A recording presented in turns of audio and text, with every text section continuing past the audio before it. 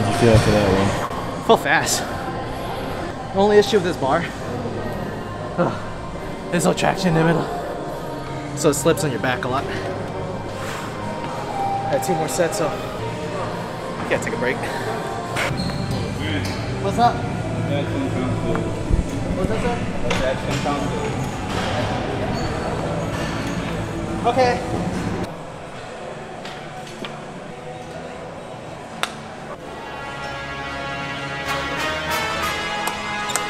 Let's go, man. Go.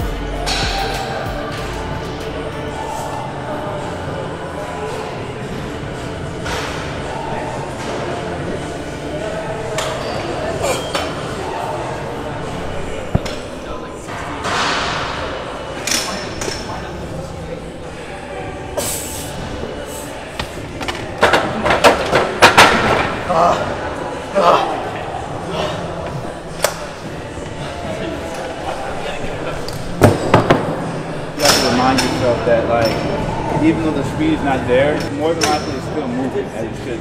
More often than not, what you're noticing internally is completely different than what's external.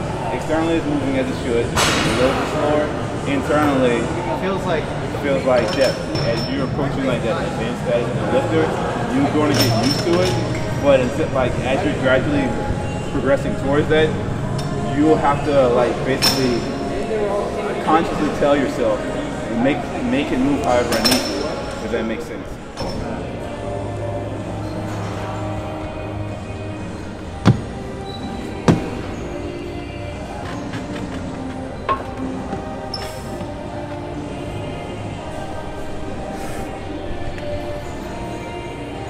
Let's go. 1 rep at a time. Good. 1 rep at a time. Get the last one out of your head. Good. The mental game right now, focus on your technique. Good. Stick with it.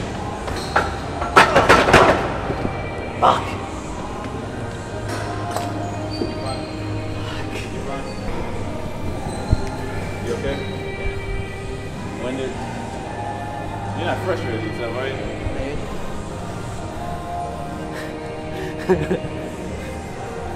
every other take consolation in this, dude. Every other week, like for the longest, I was missing reps. There's no need to be frustrated in yourself as far as that goes. You get the last 2. Huh? I couldn't get that last. Okay, take your time. But just because you have a broken set, does that really like is it in the grand scheme of things, is it really gonna make or break your progress? I do broken sets all the time. Yeah. It had like I had those 6. I was programmed 7. I did 6. 6 was all I could do. I waited 15, 20 seconds, and I did the 7th one. Like it's cool. Just get it when you can. Everything's up here, man. You have to basically feel like an anime character whenever you get ready to start hitting those big lifts. I mean. Y'all call me Jiraiya, but like, I mean, yeah, I feel like a superhero whenever I'm at a meet and I'm feeling my best, and you know, I can tell in my warm-ups that I'm gonna have a good outcome, and I've already set the tone mentally. So these last 2 reps have that same approach. Make yourself your own superhero, and yeah, success is what you want out of it. This may be your plateau that makes you into the elite lifter. I don't know. It's good that we're tackling it earlier, you know. Better now than at a meet whenever you're going for an XYZ number and you get a mental block because you feel like you can't hit it, when it's just things that, external factors that contribute to you hitting a plateau. This kind of thing. I definitely felt the mental block. Yeah. I definitely felt that. I was like, I wasn't picturing like I used to, like just picturing the lift. It was just more like, oh my god. Yeah. in the best anime, they get the fights get tough, and the good guy always gets his ass kicked halfway through it.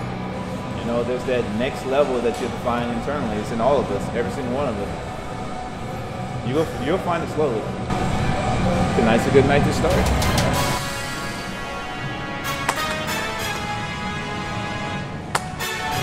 It's always you versus the weaker version of you every single time you touch the bar.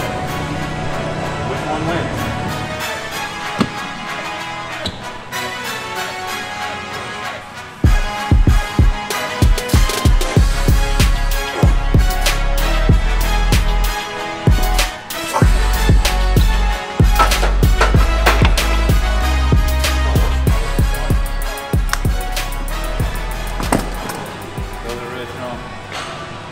You were assertive. That's what you needed to be. You should have. Good job, seriously. That's strong. I'm not gonna lie to you. Like on really tough days, like these, like I think to myself, why the fuck am I here? Why the fuck am I putting myself to torture? 435 for 2 sets of 6 after what 425 for 1 set of 6. Then drop down to 315 for pause.